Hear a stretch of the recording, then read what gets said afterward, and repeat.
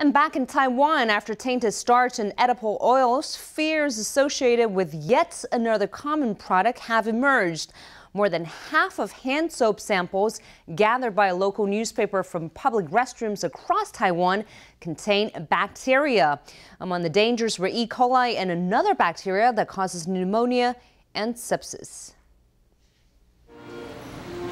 Washing your hands with soap after using the bathroom is a good habit, but depending on the soap you use, it could also pose a risk. The Apple Daily commissioned tests on 20 samples of soap collected from public restrooms at airports, high-speed rail stations, and train stations. More than half contain bacteria.